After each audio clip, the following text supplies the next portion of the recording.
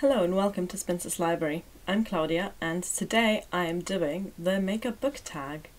I wasn't tagged by anyone, but I saw Joe from Joe the Great Bibliophile do this video and I really like the idea of it because I love both books and makeup. So though she didn't tag me, she did encourage me to do this in the comments, so hi Joe. So as you might know, I am cheap. I love my books from charity shops, and it will come as no surprise that I love my makeup from drugstores. So all of these products are from either British or German drugstores. Let's get started. First up is primer, and the question for that is pick a book that left a lasting impression on you. I don't actually use primer, so I usually just prime my face with my moisturiser, which is this one. It's a Urea face cream from DM, which is a German drugstore, and this is their store brand. It's really good. I have my mum send me this in bulk because it's the best moisturiser I've ever had, and it's super cheap. It's under €3. And the book that goes with it that left a lasting impression on me would have to be The Magician's House, the entire series, but I've got the first book here called The Steps Up the Chimney by William Corlett. I read this when I was 11. And I have childhood diaries filled with my thoughts on this book. It's a sort of magical adventure story, but it touches on some really important issues that influenced me a lot at that age. Hello cats. I think I might have to lock them out for this, you know. They're currently having a chase around my office. Next is foundation, and the foundation I use is this Bourjois Healthy Mix Serum Foundation in the colour 51 Light Vanilla. So I'm going to apply this. Guys, I can't do makeup and talking about books. I'm not that good at multitasking, but we'll try. And I'm using this cheap drugstore beauty blender knockoff. So, what was the question again? Oh, I haven't even mentioned the question yet. It's favourite first book in a series. Now, I don't actually... Okay, I'm gonna need a mirror for this. I'll be back in a moment with a mirror. Back with a mirror. Yes, I don't read that many series because I mostly read adult literature and you don't get as many series in that. So a lot of these series-based questions are going to be answered with children and YA books that I read when I was younger. So my favourite first book in a series would have to be The Bad Beginning in the Lemony Snicket series.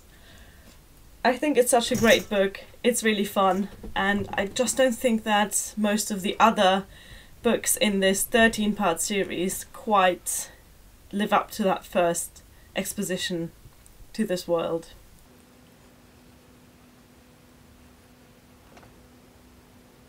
This foundation, by the way, is very sheer, so in this camera you probably won't even see a difference. I just like a very light coverage sheer foundation, and this is pretty good. Alright, next one.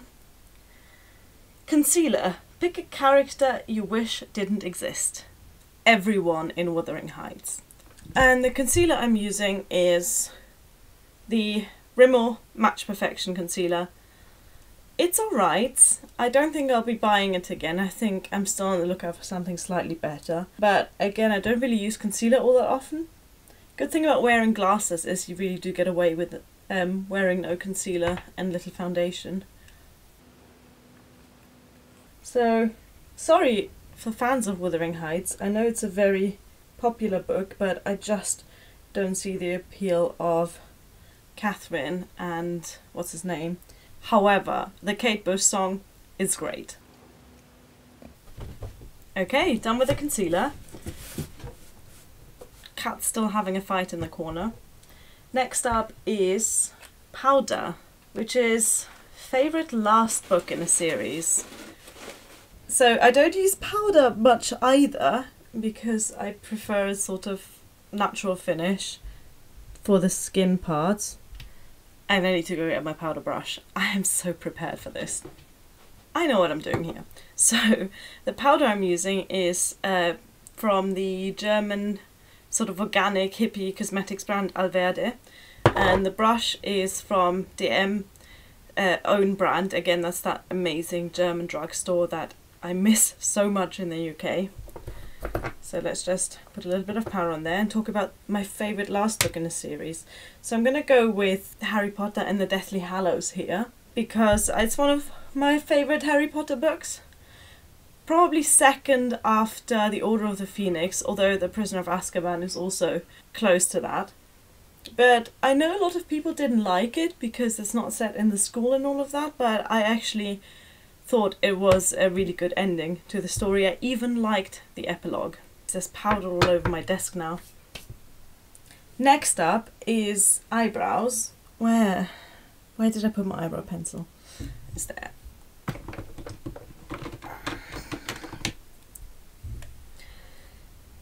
This is the Professional Eyebrow Pencil by Rimmel, and I like it because it is the exact shade of my eyebrows, which is black brown. And the question that goes with that is, pick a book everyone should read. So, I'm not a fan of universal book recommendations because people have different tastes, not just in terms of genre, but also in the sorts of books that appeal to them. But I think if there's one book that would appeal to a lot of people, it's another children's book, it would be The Giver. Look at this retro styled cover. This is also from a charity shop, of course.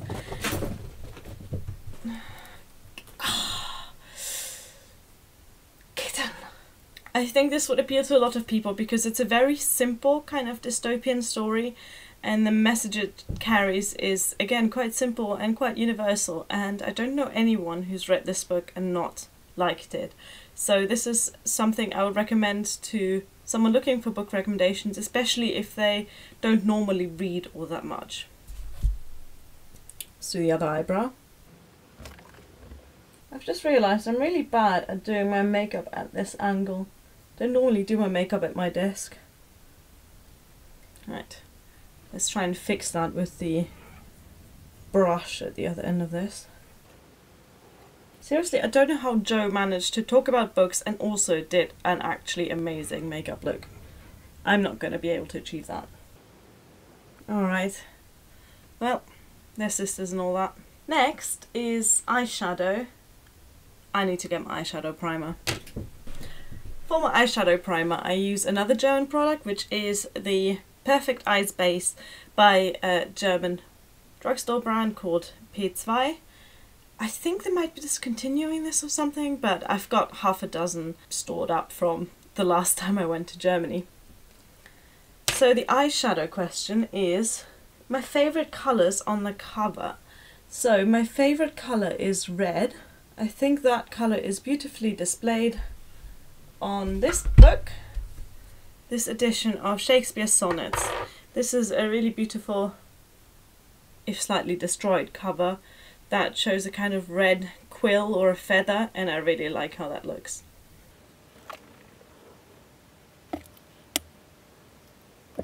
So for my eyeshadow, I'm using some shades from the sleek palette called A New Day. Let's see if I can do the beauty YouTuber thing and actually show you the colours.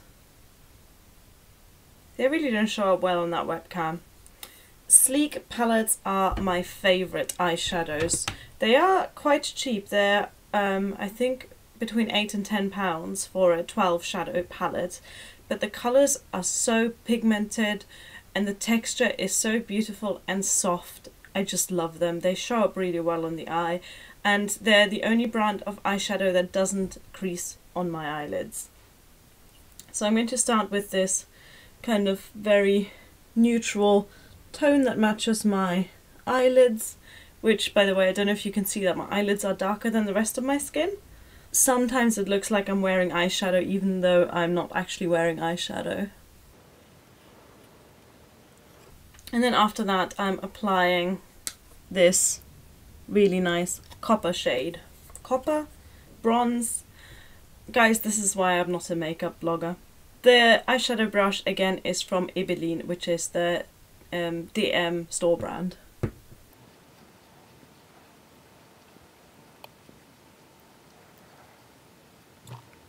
Alright, my eyes are now very glittery indeed, but you can't see it on there. So I'm just going to go into the crease with the brown colour in this. Blending brush also from DM. They really should sponsor me. And then I like to add a little bit of the dark eyeshadow under my eyes as well with this brush, also from DM. I think this is originally meant to be a lip brush, but seriously, who uses lip brushes? Alright, so far so messy. Let's do the next step, which is eyeliner. And I don't often use like proper eyeliner. I try sometimes, but it takes me about 3 hours to get it right. And even then it's only bearable behind my glasses where you can't see how uneven it actually is. So I am just going to tightline, and I left my eyeliner in the bedroom again. So back in a moment. So the eyeliner I use is from Essence, which is a European drugstore brand. You can find in the UK in Wilko's, and I think there is even a place that sells it in the US. Generally Essence is sort of hit and miss, but all of their products are really cheap, and I can highly recommend their lipsticks, blushes, mascaras, nail polishes. The eyeliner is okay, it's a bit hard, so it doesn't really melt that well into the lash line. Oh yeah, the question. Favourite dark and mysterious book? So my pick for this is The Picture of Dorian Gray by Oscar Wilde, here represented by this massive complete edition of Oscar Wilde. It's a really beautiful book to read on a dark winter day. It's creepy and wonderful. Alright, after that botched eyeliner job, I'm going to move on to mascara. And oh, please. Did I really... I also just almost stepped on poor Beetle because I can't see without my glasses on. Anyway, the mascara I'm using is by Essence as well. And it's called the Maximum Definition Volume Mascara.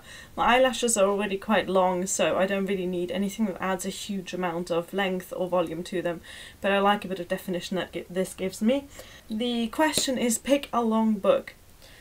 So I'm assuming this means a long book that you like and not just any old long book.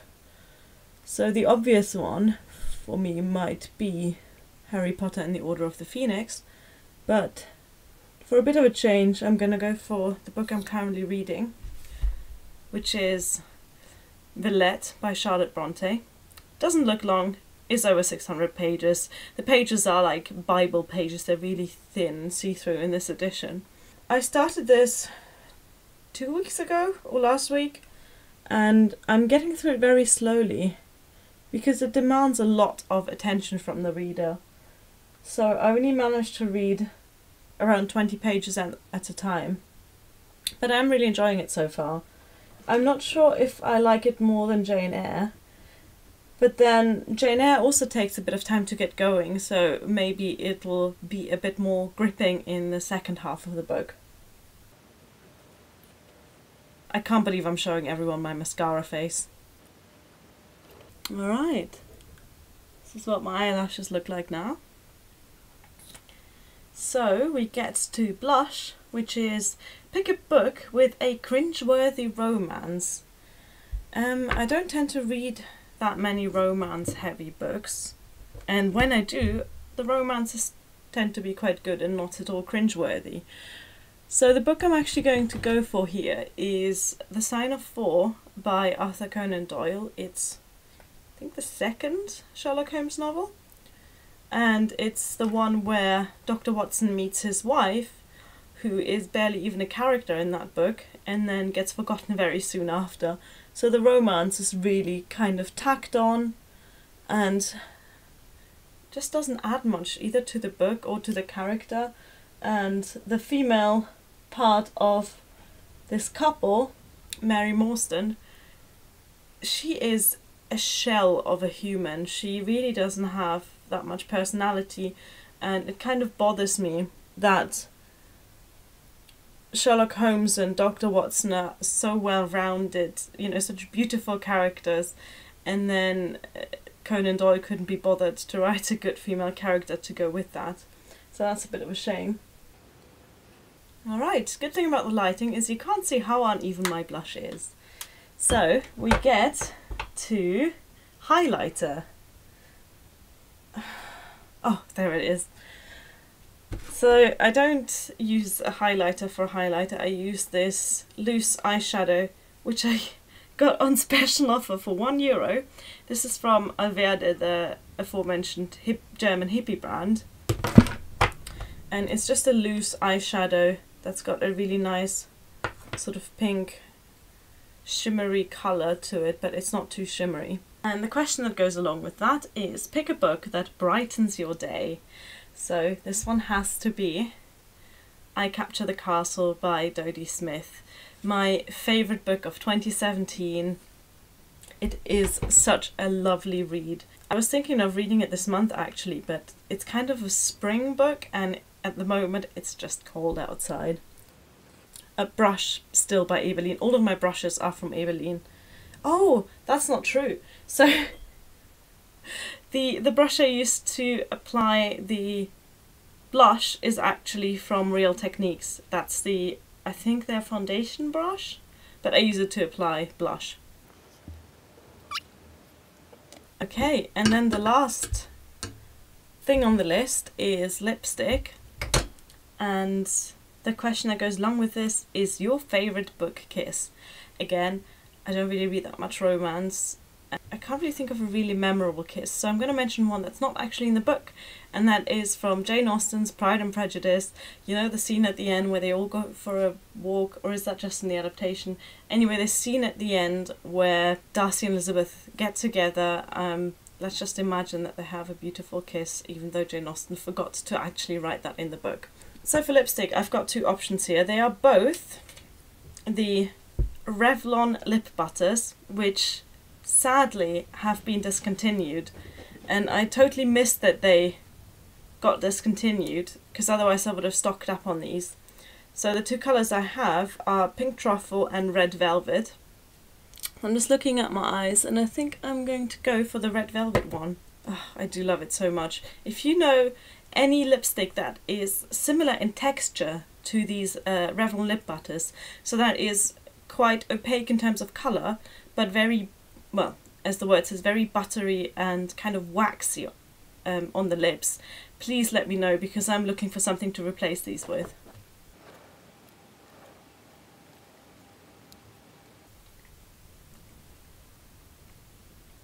Yeah, the webcam makes it look a lot more pink than it actually is.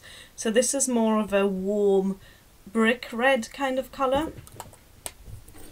So what I might do now is just take a selfie and then insert that at the end of the video so you can actually see in slightly better quality what my makeup looks like. This was the makeup and book tag. Thank you again for Jo for the encouragement, and go check out her video if you want to see a well done makeup video and a well done book tag video in one. Until next time, thank you for watching. Bye!